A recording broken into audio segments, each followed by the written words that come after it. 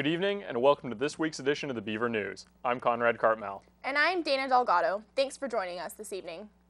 Our first story tonight is one that will tug at your heartstrings. OSU is widely known for its large animal veterinary hospital, but this past week they had some unexpected patients.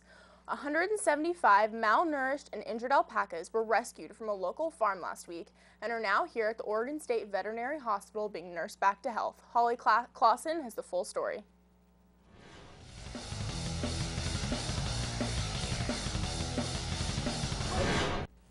Weak, dirty, sick. Just a few of the words used to describe the dozens of alpacas that arrived at the OSU Veterinary Hospital located at Magruder Hall. Well, the group that we have in here were seized by the Polk County Sheriff's Department a few weeks ago, and they took legal ownership of the animals about a week ago, and at that point they had to move the animals off their original property.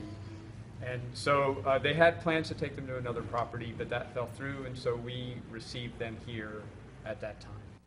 The alpacas, which were kept in poor condition on a farm in the Willamette Valley, are now being treated by OSU Veterinary Department for various health issues, as described by Zebra.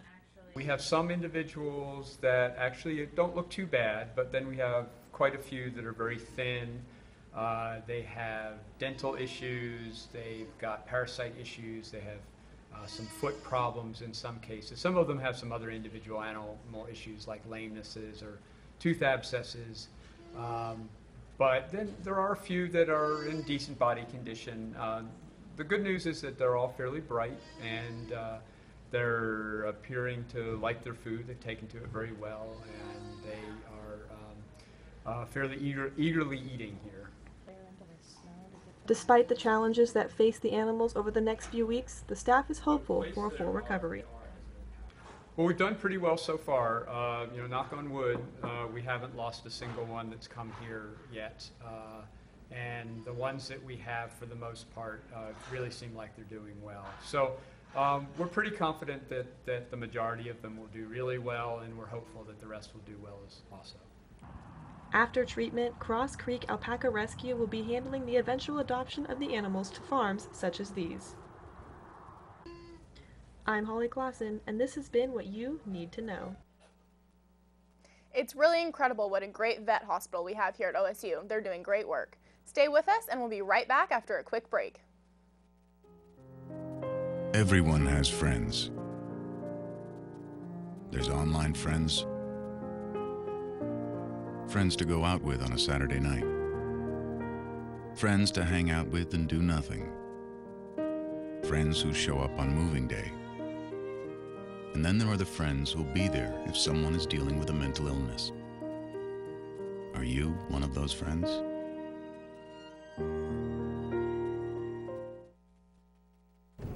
Listen, I know you're upset, but it was just one date. And dating's like the stock market. There's ups and downs and ups.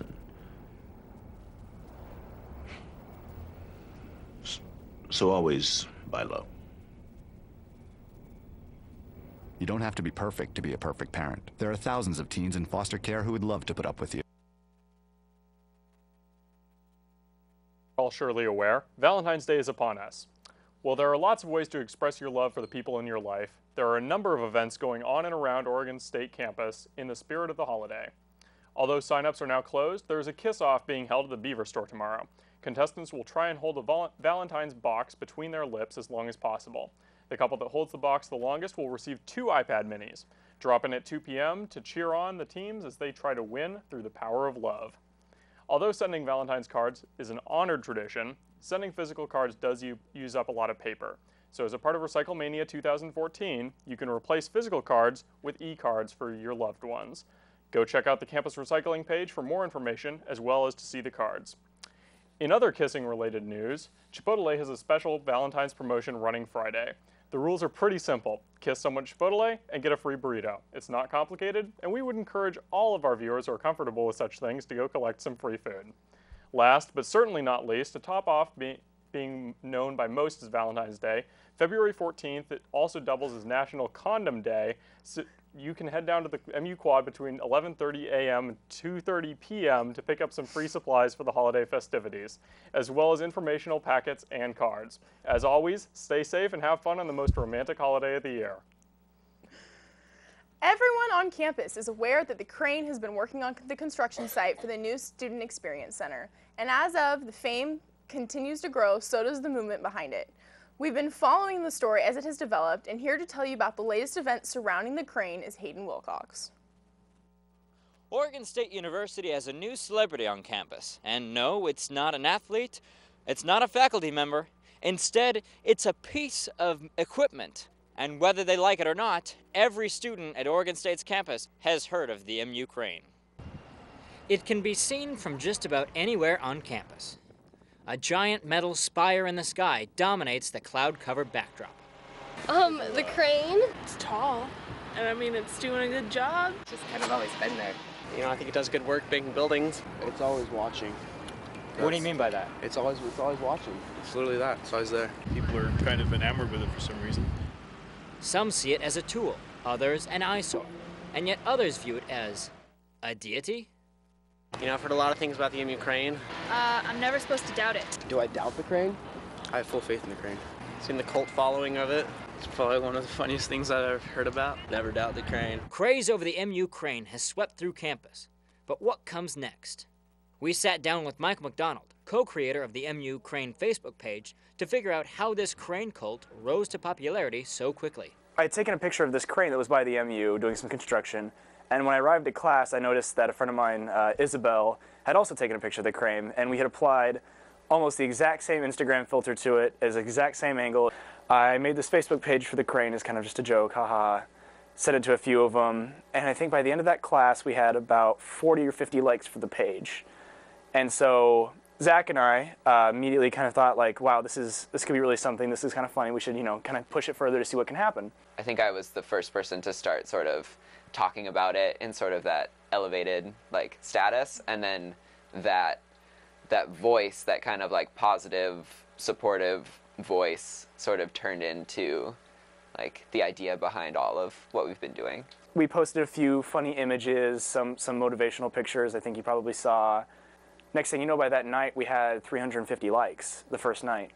The next day after that, we had positive growth of about 1,200 likes, and that's when we really started getting serious and thinking, okay, there's a lot of positive support for this. What can we do? What's the next thing? What's the next thing? Followers of the MU Crane took the original concept and ran with it, creating MU Crane-themed artwork and even their own crane salute to identify themselves as true crane supporters.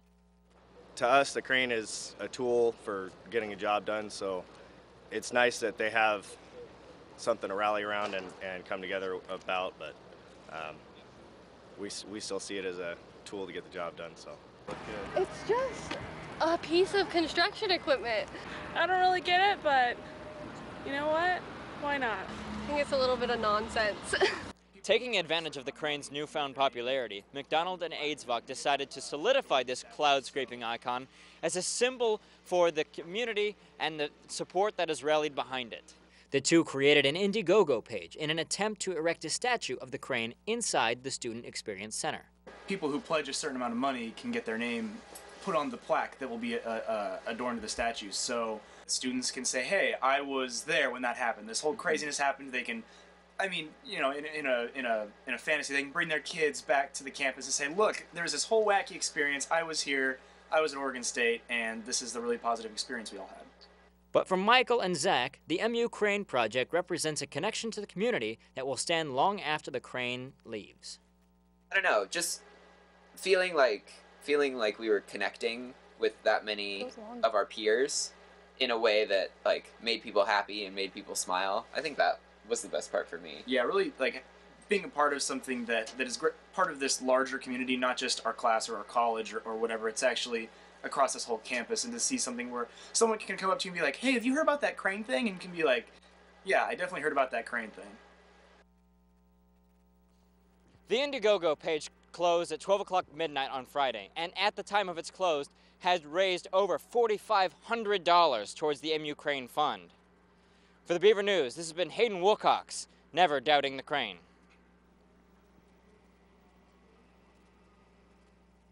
The guys from the MU Crane are also going to be sending out Valentine's Day e-cards tomorrow. We'll be right back in just a minute. So you can't save money? It's easy as pie. Drink from the tap.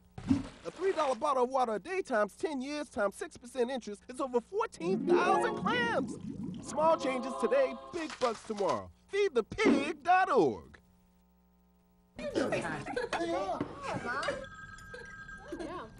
Dad, do you want to get the phone?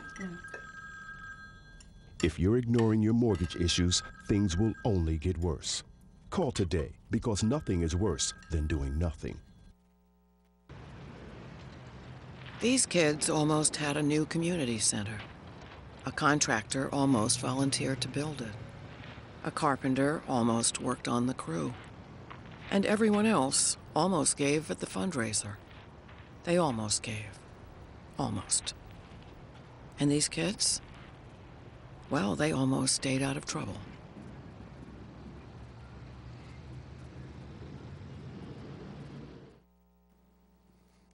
Welcome back to the Beaver News. Thanks for staying with us.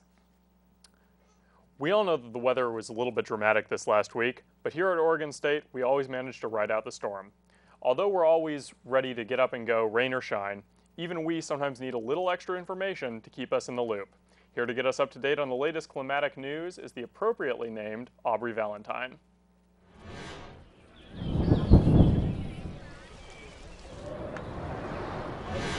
there, I'm Aubrey Valentine. Thanks for tuning in to this week's weathercast. So far this week, we've had an average temperature of 48 degrees and some slight showers. Let's see how the next few days will be.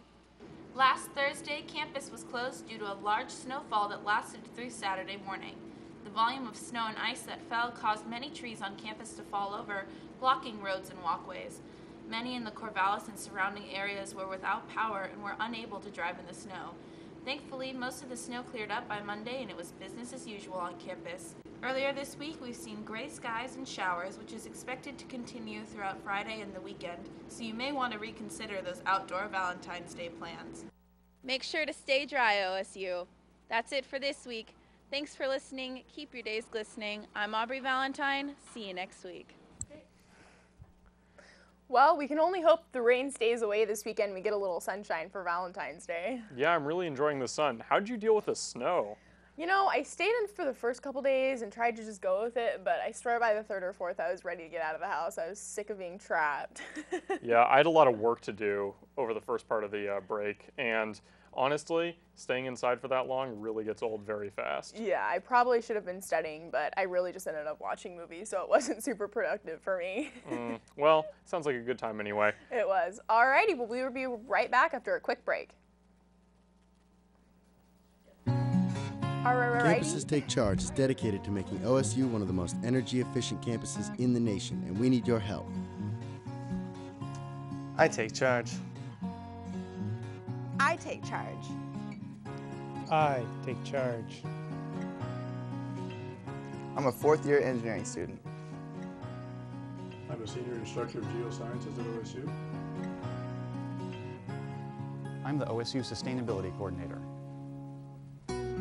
And I take charge by eating vegan. I take charge by raising my own chickens for eggs. I take charge by meeting 100% of my home's needs with photovoltaic panels. I'm the Student Diversity, Veggie, and Co-Chair, and I take charge by buying in bulk. How do you take charge? Visit energizecorvallis.org and pick 3 energy-saving actions to try for 1 month. At the end of the month, give us feedback about your actions, and we'll send you a coupon card for local Corvallis businesses. Take charge. In a continuation of our Valentine's Day coverage, we sent Madeline Lee out to ask Oregon State students about their plans for the holiday, as well as what they knew about its history in our recurring segment, Questions in the Quad. As we all know, Valentine's Day is tomorrow, so we asked students what Valentine's Day means to them and where they think Valentine's Day comes from. Ben, what do you think of Valentine's Day? I think Valentine's Day is fun. It's just a way to kind of show some love, get together with somebody you like, and have a good day. I would say the most important part about Valentine's Day to me is being able to show my girlfriend, who we've actually been dating for 3 years, it's about being able to show her how I actually feel about her. And I get to take her out to where we first met, and it's my one time a year to shine. So it's, I don't know, it's just about showing love, you know? It's a special day for you guys. Where's that special spot for you? It's top secret. You don't want to tell us? Can't tell you guys. Good time for couples to spend time together, and a good time for people that aren't in a relationship to be sad and lonely. So Which one are you doing this year? probably going to be sad and lonely. This year I have a friend who is taking me and his girlfriend out on a bro date, and we're all going to go out to dinner and watch a cheesy Valentine's Day movie. So it sounds like you have a significant other. What are you doing this year? We're not really sure. I think we're just gonna go out to dinner or something, get some roses and stuff like that, and yeah. What do you think is like the perfect gift to give her?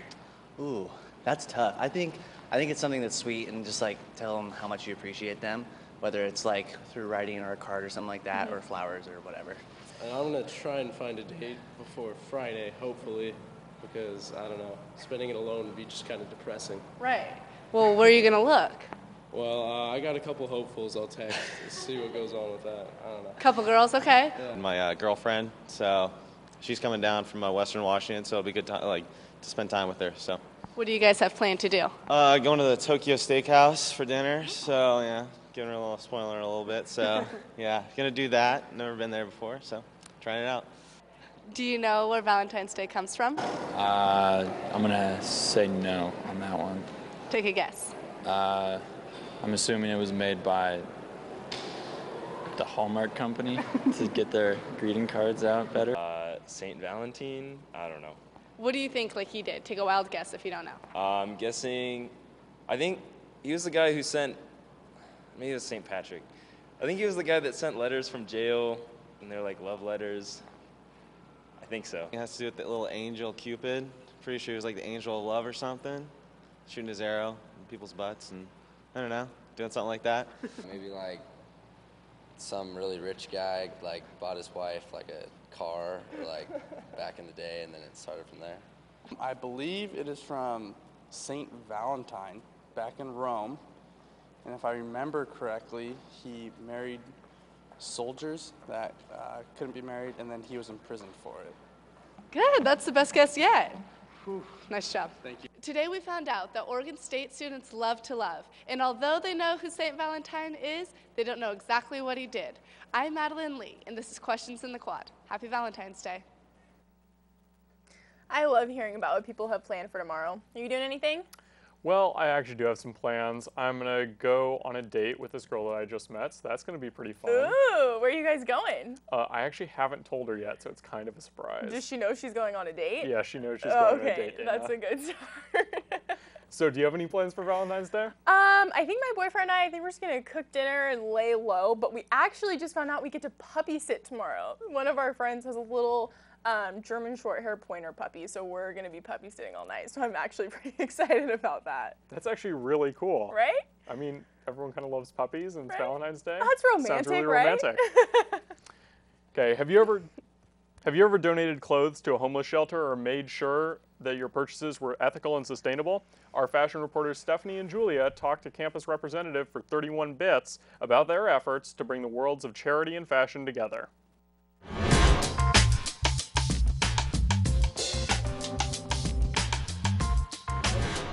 Hi guys, welcome to Trending at OSU. I'm Julia Cameron. And I'm Stephanie Fall. Tonight we take a look at fashion for good. Instead of looking at regular merchandise, we look at fashion that makes a difference. Molly works with the organization 31 Bits. And how did you get involved with the company? Well, a friend from PSU, one of my close friends, worked with them last term, and so she kind of told me about them, and I got interested and applied myself. What does 31 Bits stand for? So the 31 comes from Proverbs 31, and it talks about a woman providing for her family. And then the bits refers to the bits and pieces of the recycled paper that the bracelets are made from. So what exactly does the organization benefit? Well, it benefits women in Uganda who make the bracelets, and they're hired each month, and they're given a set number of bracelets to make, so they have a set income for that month. and they made the ones I'm wearing now.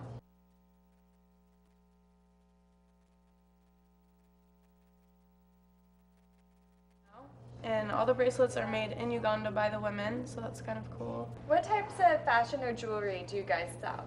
Well, 31 Bits sells bracelets, necklaces, bags, and they also have a bridal line. But for now, I just have the bracelets, but then every month I get a new product. And I like that 31 Bits is socially conscious, and so the money that is sold from the bracelets goes towards the women, and not only just like the money towards them, but helps them with classes to learn how to like manage money and yeah. Wow, what great organizations to get involved with. Yeah, it's really cool how people can use fashion to support a good cause. Well, that's all the time we have for you guys tonight. I'm Stephanie Paul. And I'm Julia Cameron. Keep it couture, Corvallis. There are many different outlets for relieving stress in school. We talked to one student about how he finds release through his art form, ceramics. The craft center on campus is open for all students interested in ceramics, but for Miles Dunfield, it's his home away from home. It's just an outlet, you know, everyone needs outlets to go to de-stress and just be comfortable and calm. And I think obviously a lot of times we're studying, we don't always have a set schedule, we're kind of running around left and right, and it's nice just to come in here and just calm down and just really just be in touch with something besides like having your mind all scattered and everything. I connect while I'm doing it, more so than the final product. When I'm throwing on the wheel, I'm really in tune with my whole body. I'm putting my whole effort into what I'm making, and so I can find a balance within that. Obviously, I get out a final piece, and I can relate to the pieces that made it, and it's the final product, so it shows how I can finish a piece and all that. But in the end, it's really about the process of it all and what goes into it through my own emotions, and I think that's the biggest thing. It's heat of the moment, me being involved right then and there. And also, as I work with it, I can almost feel like what the clay wants to do, and so I'll allow it to do that, and then I'll end up with a piece in there. So I don't really know what I'm going to throw. That's half the beauty of it. I'm going to get on there, and I'm going to do what my brain really thinks of at that moment, in the moment. Just in the end, if you have that creative mentality and you haven't really been able to express it, and you're looking and you're searching, come in here, end your own. We have a bunch of open studio hours and stuff that promotes that, and I think having that be all those open studio hours, it really lets people just come in and do their own thing, and that's the beauty of this place, and that's the beauty of art. Is, you do your own thing, and there's no strict regiment schedule. It's all you, and I like that. I love it. It's the best part of art. You are welcome to stop by anytime and check it out. This is Marius Ibuye with KBVR News. Stay tuned after the break for a story on how art finds its way onto OSU's campus.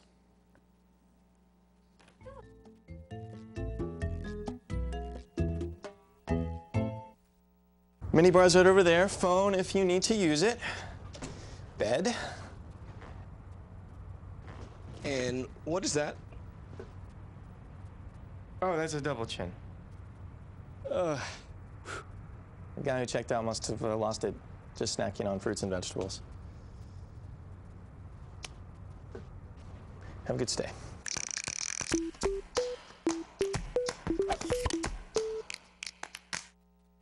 Me and my friends are close and we all believe in each other. I know they could graduate, even if it takes them longer than the 4 years. We have classes together, so we study together, we help each other with our homework. Realized we messed up in the past. Failed a couple classes before, not doing as much work as I should be doing. My two best friends, they keep me working hard. Welcome back to the Beaver News. Have you ever wondered what it's like to be a campus DJ? Ashley Van Pelt talks to DJ Ooh about what inspires him to do his show. All right, that was a new one from the Radicals. That song is called Heartburn up there. Everything from the 70s to early 90s, DJ Dr. Ooh showcases his taste in punk rock music. Drew, a sophomore here at OSU, is no stranger to KBVR college radio station on campus. I was interested in college radio before I even decided which college I wanted to go to, so I knew that my dad went here and he said he liked listening to KBVR in the 80s, so he said it was a pretty cool thing, and I should think about getting involved with it. So when I got here last year as a freshman, it was like one of the first things I wanted to do. His love for punk rock was introduced to him at an early age by listening to Blink-182. I got into Blink-182. My friend showed me them, like, not when they were popular, like after they're popular. And they kind of got me into it. They have a lot of relatable lyrics, like for like growing up and stuff. So when I was like in junior high and high school, it really resonated with me, and that's what got me into it. And then just more music like that. DJ Dr. Ooh mixes up his playlist every week. Today, since it's almost Valentine's Day, I did a list of some of my favorite punk rock love songs. I try to do, whenever there's a reason to do a theme, I try to do a theme. It makes it like more of an interesting show rather than just like a random mix every like week. You can turn into 88.7 FM to listen to Dr. Oo's punk rock show every Wednesday at 11. This has been Ashley Van Pelt with your Beaver News. Have you ever noticed all of the art on campus, like the sculptures in front of Research Stadium and the Kelly Engineering Center? It luckily isn't our tuition dollars paying for these pieces, it's the National Endowment for the Arts. Since the initiation of the Percent for Art program in 1975, large state-funded building projects are required to spend 1% of total construction costs on art. This means that for the new Student Experience Center, $330,000 will be spent solely on art. So the next time you happen to be wondering why there are murals inside of the MU or why there's a giant metal football outside the stadium, that would be the reason. We check in with one fraternity about how they celebrate Valentine's Day. Here with the story is Lindsay Spino. The Sigma Phi Epsilon fraternity is having their annual Sweethearts Philanthropy this week. Each day entails a different event, allowing participants to gain points in hopes of winning the competition. Welcome to the Sweethearts 2014 date auction. Very exciting. We've got, I think, around 10 to 12 fun dates that you guys get to bid on. To a picnic at Chintimony with Kenai the House Dog. Right? Items being auctioned including quality time with the fraternity members on group dates and weekend getaways. Looks great. Wears white shoes. Don't know what that's all about. Okay, 65. We're looking at 70. 70 out there. 70, there we go. Okay. The funds raised go towards Habitat for Humanity, and at this event last night, $3,500 was raised. This is Lindsay Spino with Beaver News. Well, that's all the time we have for you tonight. Thanks again for watching. To stay posted on the Beaver News, watch us on YouTube, like us on Facebook, or follow us on Twitter at Beaver News. I'm Conrad Cartmell. And I'm Dana Delgado. We hope you all have a great weekend and a happy Valentine's Day. See you next week.